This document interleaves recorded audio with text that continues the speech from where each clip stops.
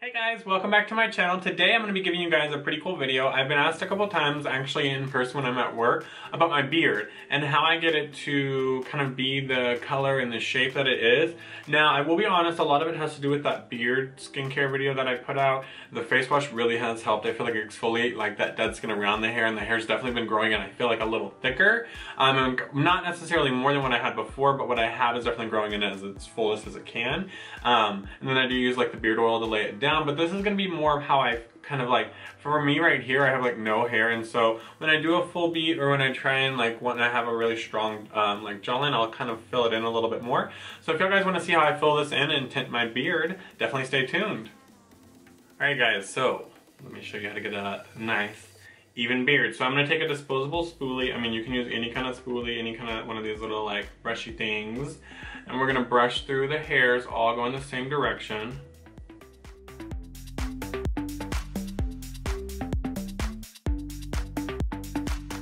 I'm gonna first take my Benefit Precisely brow pencil, and this is in shade number 6. And I'm very lightly, this is where people go wrong. The fact or the thought is to give you definition without it looking like too much of like a harsh line.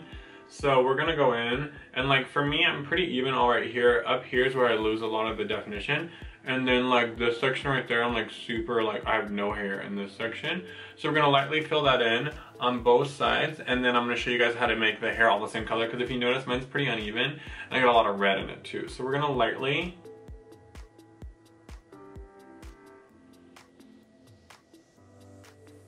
get that shape and then start drawing those hair motions going straight down.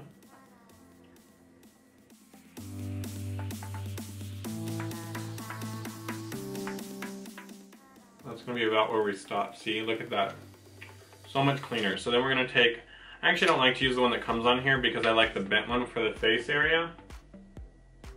And we're just going to lightly brush it. So this is really for more up close. And so you can follow this kind of thought throughout the rest of the beard.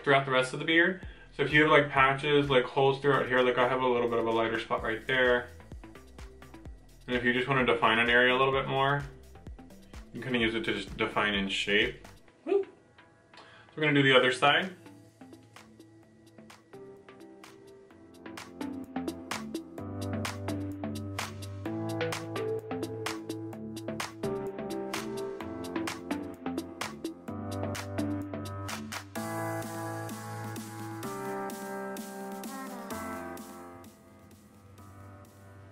And kind of went a little high on that side, so I'm just going to take a concealer brush and use it like an eraser.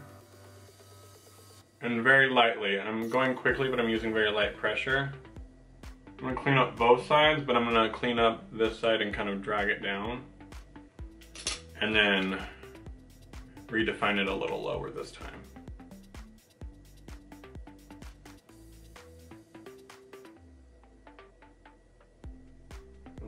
There.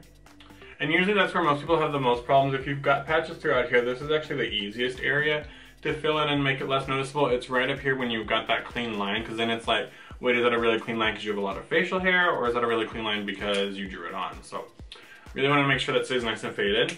And then the other thing we're going to do is we're going to take the There Real Brown Mascara, and we're going to use our disposable wand again. And we're going to very lightly pick some up. Once this runs out of like all the product, I'll probably just use it straight off of here. But for right now, it's a little too much product all at once. So I'm going to very lightly pick some up. Now the fuller my beard's gotten, the more I use. So if your beard is very short and more like stubble style, use very, very little of this, because this can go wrong very easily. And we're going to start at the back where I'm like the most red. And I'm just going to work my way up. Now this is to change the coloring. It will also give you a little bit more definition and make the brow or the hairs look fuller. So I do like to brush a little bit up here. But its main purpose is to change the coloring.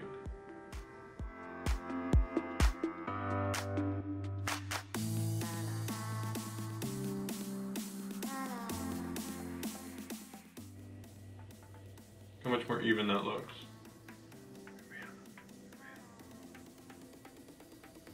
Okay. Now around the mouth area, same thing, use very little.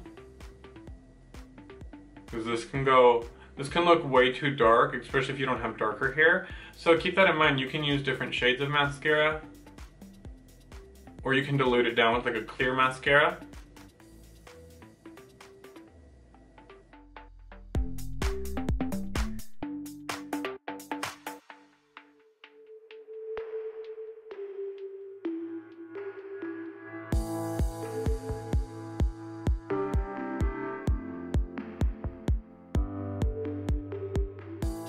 Bam! Oh, hello. Contour looks so clean now.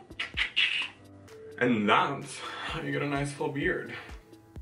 So that's how I get my beard to have the shape that it has and kind of all be the same color. Like I said, you can use different shades of mascara for different hair color and stuff like that. But this is kind of the color I rock now that my hair is really, really rooted and I've got gray at the ends. I mean, the gray is still really dark, so even whenever I freshly get it done, like the gray against it, I feel like still could work, especially if I had just a little bit of root. But that's kind of just how I fill it in and make it look a little fuller. So, thanks for watching. Remember to follow me on all my social media. My Instagram is FakeFace_1. My Twitter is under Mr. FakeFace. Snapchat is Otis.Reed. And my Facebook is under Reed Scroggins. So check me out there to see me post a little bit more often and to see like finished looks and like product lists. I also list them below. And any shadows and stuff that I use from Makeup Geek, be sure you guys check out the links below. I've kind of already found them for you, so you can just click add to your basket and check out it if you want. Because I did sign up for like their affiliate program, so I think that's really cool that they offer that. And remember guys, it's your life. Make it beautiful.